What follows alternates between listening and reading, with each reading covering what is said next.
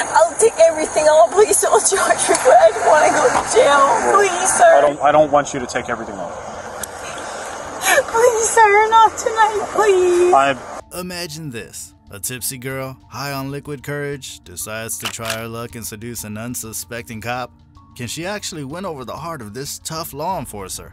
But what happens when alcohol meets authority and leads to an unpredictable and potentially hilarious situation? And how do law enforcement officers handle these unexpected advances while maintaining their professionalism? Join us as we dive into a jaw-dropping investigation of the unexpected, at times hilarious encounters between law enforcement and those under the influence.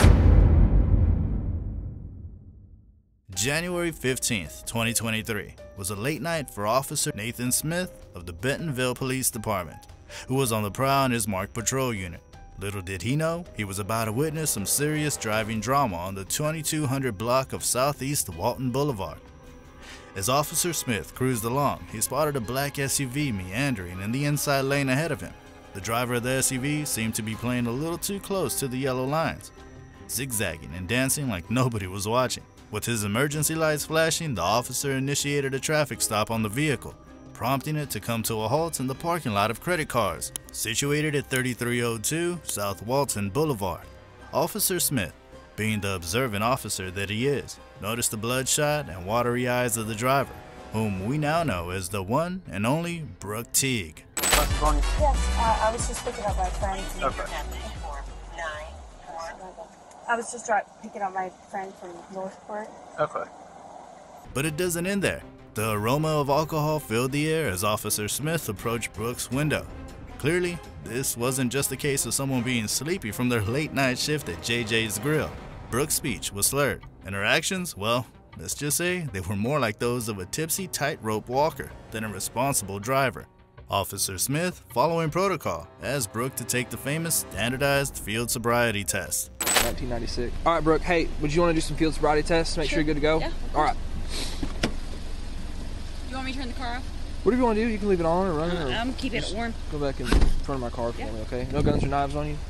No. Did you know that these tests are designed to check if someone's had one too many sips of the forbidden brew? Let the games begin.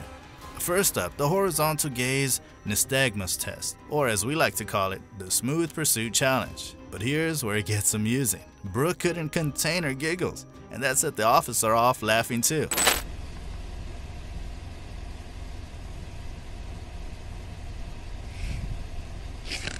You're making me giggle, I'm sorry.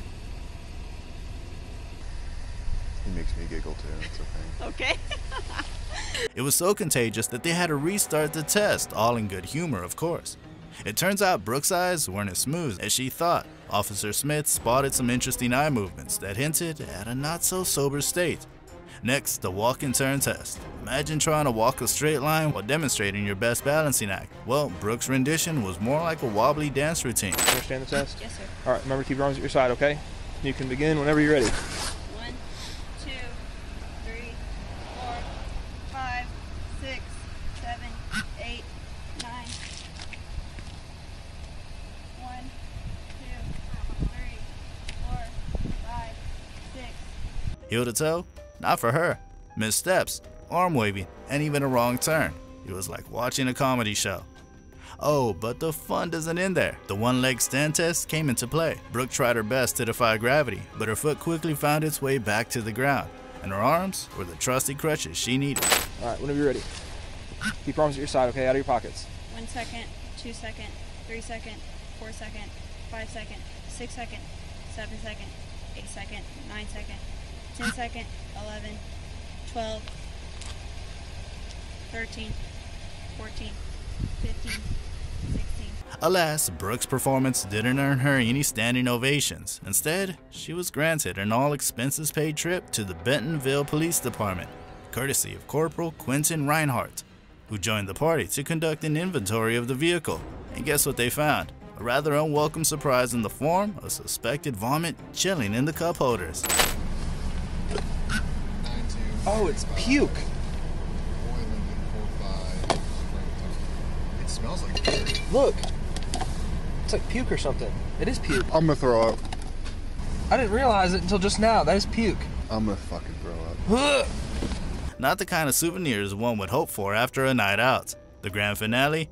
Brooke, having been read her rights, bravely agreed to blow a breath sample into the magic breathalyzer. Drum roll, please. And there it was, a 0.14% reading, confirming Officer Smith's suspicions.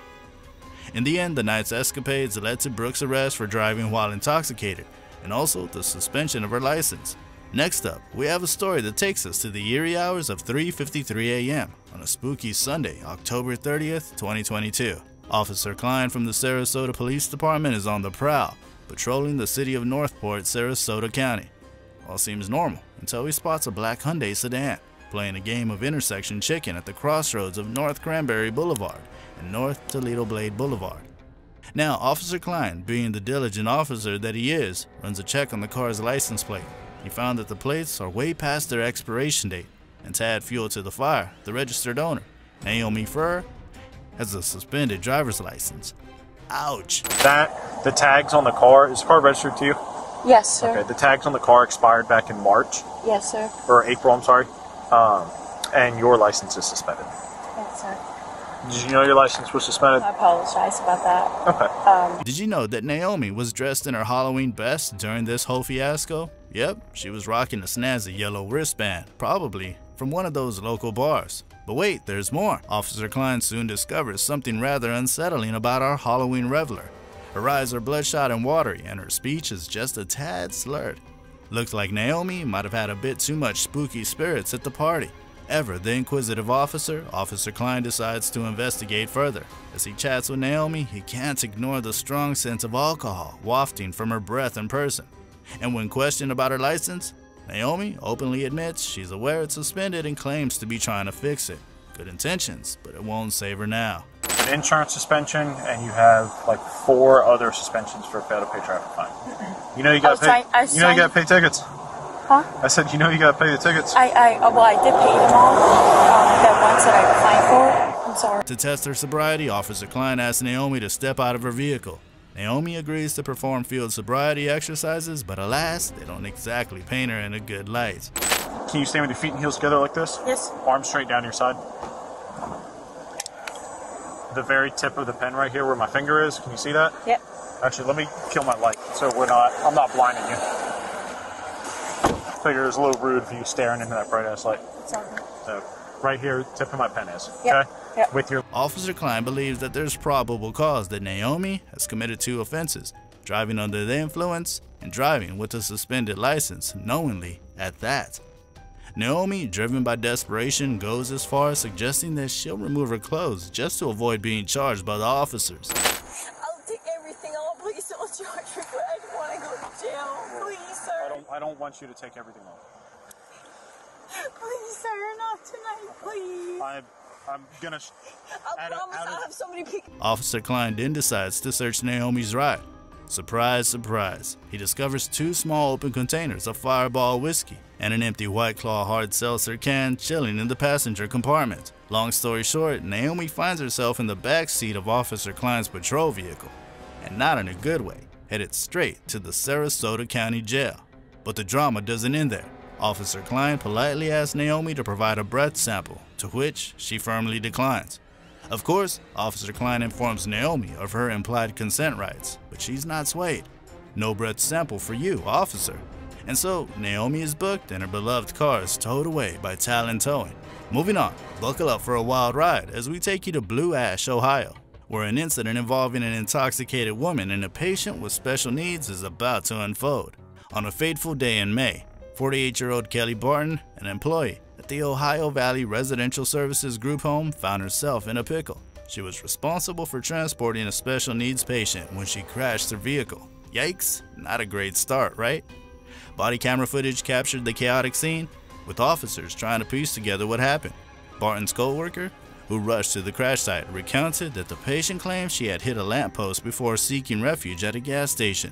I've been at work since 7 o'clock this morning, so I don't know if she hit something in the middle or what, but Robert just keeps saying she hit a lamppost. Okay.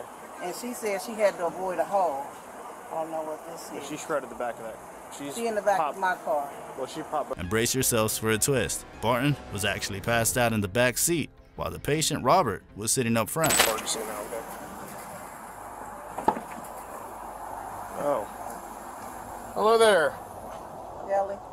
What's her name? Kelly.